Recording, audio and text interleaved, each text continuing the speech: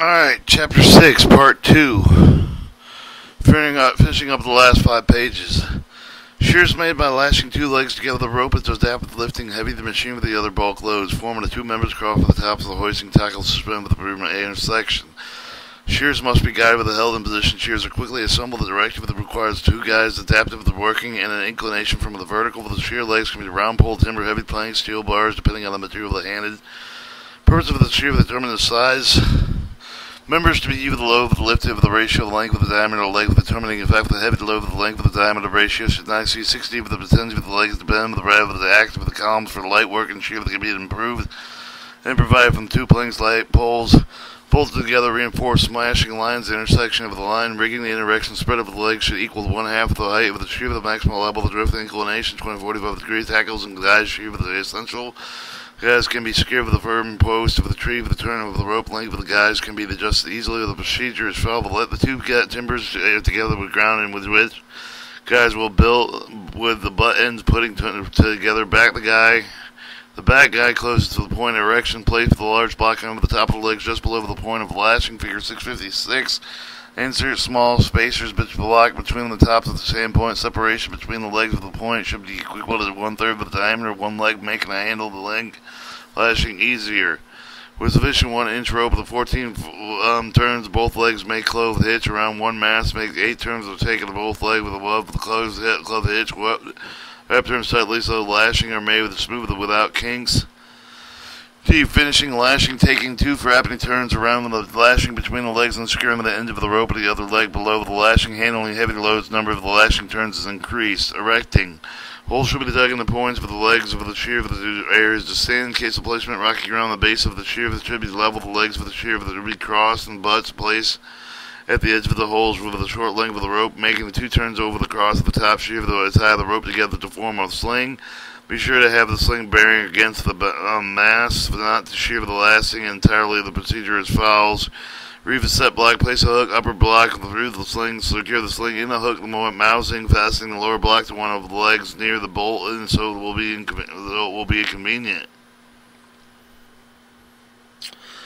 Alright, lashing for sears, you have the rear guy, the front guy, the tackle sling, clove hitch is the space blocker, frapping, detail shearing ledge, front guy, rear guy. Position of the shears having the raised will be out of the way during the erection. B. If the shears are even the heavy lifting, another tackle the rig with the base guy with near the anchor of the two guys should be secured with the top of the shear with the clove hitch with the legs opposite with their anchors of the lashing. Shovel them in depending on the side of the shear. Should lift the top of the end of the shear leg with walking them on a hand with the tackle with the rear guy with the line can be taken and take effect.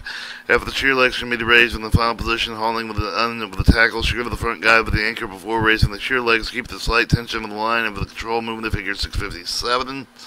Legs should be kept with the spreading with the connecting with the rope and the chain with the boards or bars that can be necessary under some conditions to anchor the leg of the shear during the erection. Keep the legs sliding in the wrong direction. 3. Operating the rear guy is a very important part of the shear breaking. It is under the considerable strain when hoisting front guy with a very little strain on it. Used mainly to aid to adjusting drift to steady top of the shear. When hoisting, placing load may be necessary to break and tackle on the rear guy handling heavy loads operation on the drift inclination shear. The desired set of adjustment of rear guy, but should not be done while load is on the shear. For handling light loads, follow line tackle of the shears can be led straight out of the upper block. Heavy loads are handled. You should lift, snatch, block, figure 685. Near the base of one shear legs active with the leading block with the fall line should be run through the leading block to the hand. The power operated with the heavy loads. Alright, shows the back guy, front guy, to the power of the holes for the base for the legs. Erecting the shears. Rigging safety operation. All personnel should involved in the rigging gear should thoroughly instructed train comply with the following practice. Wire rope slings must be used with loads that exceed the rated capacities included outlined in enclosure 2. Slings not included in the enclosure must be used according to the manufacturer recommendation. Determine the weight of the load before attempting any lift. Select the sling with a sufficient capacity ring rating. Examine all hardware equipment to tackle and slings before you destroy all defective components. Use the proper hitch. 6. Use guidelines and taglines when practical. When using multi-legged slings, select the longest line practical to reduce the stress on the individual sling legs.